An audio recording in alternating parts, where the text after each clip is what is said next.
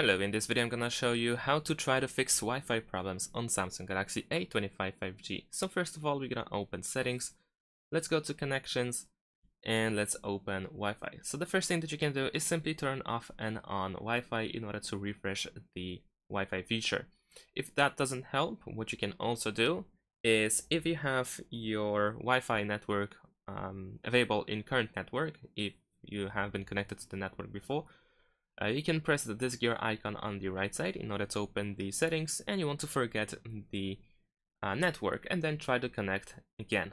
If you cannot find the network in current network, then you may need to go to the top right corner and tap on these three dots, and then you want to go to advanced settings, then choose manage networks, and over here you will find your networks. So you can press delete over here at the bottom, select the network that you want to forget, so remove the desired connected network, and choose to delete.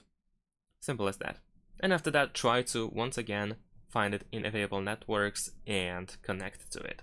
If the issue still exists, then the next thing that you need to do is of course make sure that the airplane mode is not enabled. Sometimes we can turn on the airplane mode by accident, and this can of course cause some issues with Wi-Fi not working properly even if the Wi-Fi is on. Besides that, there is one more thing that we can do. So let's go back to the settings, scroll all the way down, and let's go to general management. Now over here we need to go to reset, and then here we will find reset Wi-Fi and Bluetooth settings. You want to select this option, and just like the name suggests, we will restore default settings for Wi-Fi and Bluetooth. Unfortunately, we cannot really separate those two. So if you have any Bluetooth devices connected to your smartphone, then you will need to reconnect again. And of course the same goes with Wi-Fi. So every change that you made in the settings that can cause some issues will be fixed and restored to default. So press this button and go through the reset.